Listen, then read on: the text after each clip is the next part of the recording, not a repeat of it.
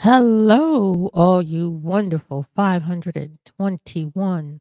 I was going to say million, 521 subscribers out there. Welcome to the channel. It's good to see you. If you're new here, I am your host, Michelle. Today we are going to address some comments uh, in my comment section regarding Black feminism. I don't know how many times I've heard Black women and Black men tell me that feminism is not for Blacks. Black women were not feminists. That was not our culture. It had nothing to do with us. Those were white women's issues. We don't have white women's issues. We have our own issues. And so many times I would be disheartened because I know that that's not true. And I look at Black women and I see that sometimes we're disconnected from our womanhood, which is very strange to me because I don't know how you can separate racism from sexism when they are both the same thing. They are interlinked, they are intertwined. That is an intersectionality, isn't it not? The great Mary Terrell, one of the uh, pillars of a white woman has only one handicap to overcome, that of sex. I have two, both sex and race. Colored men have only one, that of race. Colored women are the only group in the country who have two heavy handicaps to overcome, that of race as well as that of sex. So when Black women say to me, oh, you're talking about feminist issues, that has nothing to do with us. We are not them and they are not us. It doesn't have to be that we are them and they are us. We are women, and we all, as women, are under the patriarchy. It even doesn't matter what your color is. But since the racism and sexism are both together, they are bound together, according to this article, in the fight. It has always been bound together and forever will be bound together. Excuse me. Uh, always will be bound together, even in the fights that we have today, because we refuse as Black women to acknowledge that sexism and racism are the same thing.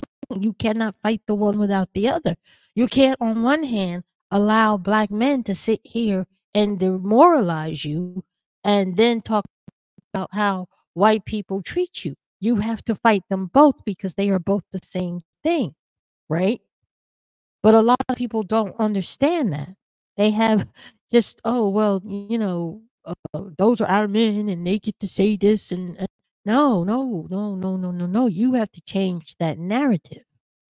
You have to come forward and you have to tell the truth that Black women contributed to their being here.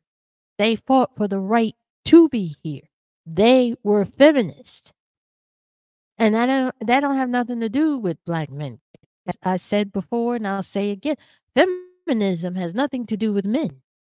Men made it about themselves, but it had nothing to do with them. Black women who were suffragettes were highly educated women. They weren't the type of people who were tricked into working for white women's issues or for white women's things. They had their own reason for doing things. They saw the future for themselves and for their people, for their daughters and their granddaughters. Native Americans inspired the suffragette movement in the first place. We know the nation as the Iroquois. In their nation, excuse me, and women had a say in who became chief. And if he didn't do his job, they got to strip him of his chiefdom and send him back to being a warrior. In that culture, women got to choose their own husbands. They didn't Man didn't get to decide, oh, who am I going to marry? The choices, the decisions. No, the women got to decide. And you know how they got to decide? They went and they talked to the elderly women. Been watching. They knew who had good character. They knew who was a good hunter. They knew who was hardworking. The woman had the rights, and if she didn't like the marriage, and find herself somebody else. And you know what was interesting about that culture? They didn't have a lot of DV. They didn't have violence against women or sexual assault. None of that happened. And when it did, it was severely punished on the rare occasions that it did happen. But these women running their nations, running their culture, having a say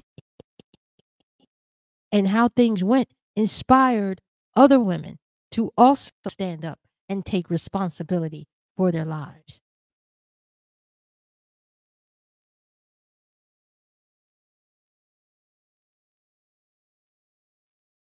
This is a great title to me right here. The suffragette movement tried to leave out black women. They showed up anyways. See, because they understood that we cannot leave our rights to other people. They never allowed themselves to be less than. They showed up fully prepared to do what needed to be done. Nobody, not one single solitary human being on this earth could put them in a place. They went to the places that they wanted to go to.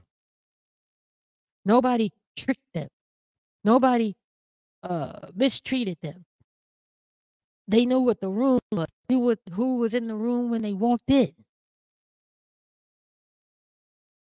These were women of valor and backbone.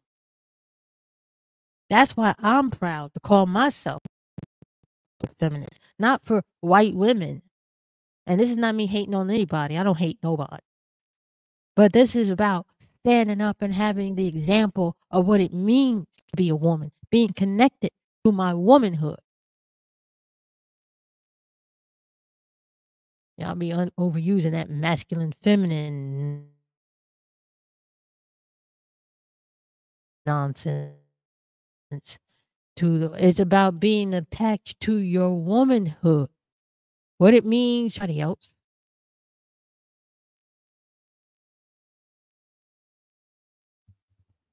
And I'll ask in advance for my voice. You know, it's that springtime stuff going around. I don't know. It reads this. By 1913, racism was tightly into the fabric of the movement for the women's votes. As far back as the 1860s, suffrage leaders had traded in anti-black thinking.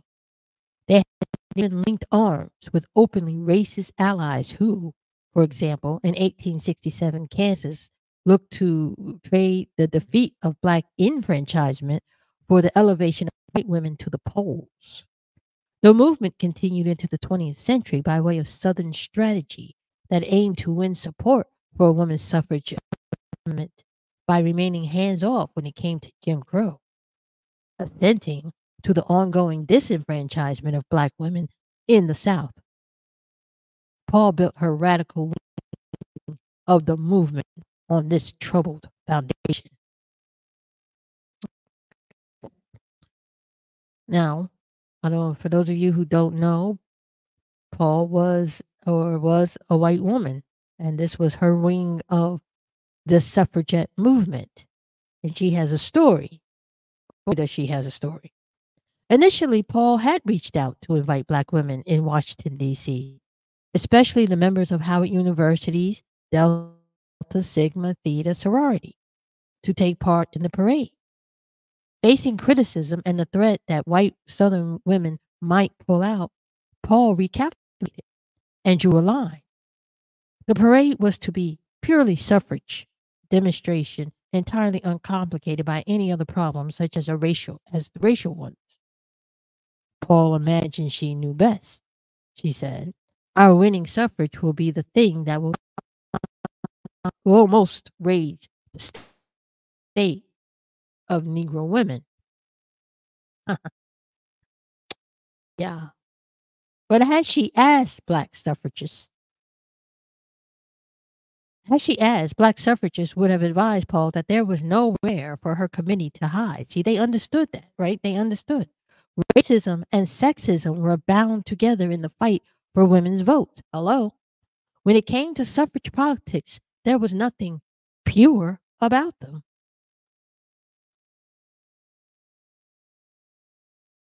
On the morning of March 3rd, 1913, black women rose early and joined the throng that assembled for the parade.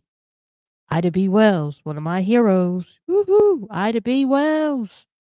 The Chicago-based anti-lynching and women's suffrage activist was at the center of the true dust-up. On the eve of the parade, she was asked to march with other black women rather than with her Illinois state delegation. It was a painful rebuke, but Wells refused defeat and ultimately marched with her state's representatives, flanked by white women allied with Chicago's Alpha Suffrage Club. Go.